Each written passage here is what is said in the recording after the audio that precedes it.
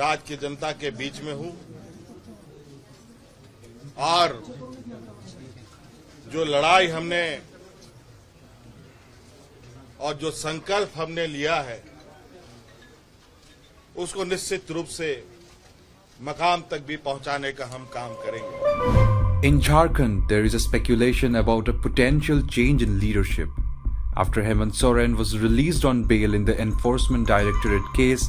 Sources in the ruling JMM initially stated that Champai Soren would continue as the chief minister. However, there now seems to be a rethink.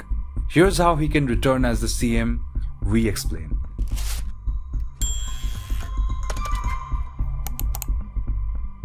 On Wednesday, over 1,500 newly selected teachers were set to receive their appointment letters in Ranchi, with Chief Minister Champai Soren as the chief guest. The ceremony was cancelled at the last minute. Sources say the event has been postponed to coincide with Hemant Soren's return as the chief minister.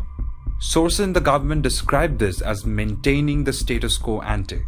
Hemant Soren is expected to return as CM to present a unified leadership, especially with state elections approaching. Champai Soren's role was temporary to lead the government during Hemant's legal troubles.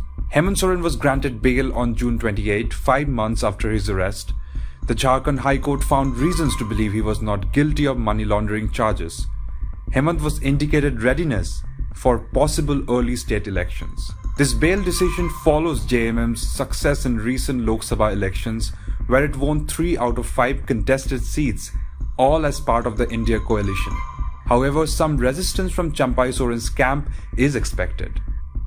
A possible compromise involving Hemant's wife Kalpana Soren as CM was considered but ultimately dismissed.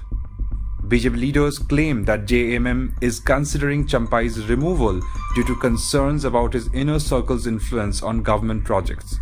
This move may also upset leaders in the Kolhan region, which has 14 assembly seats including Champai's constituency of Saraikela.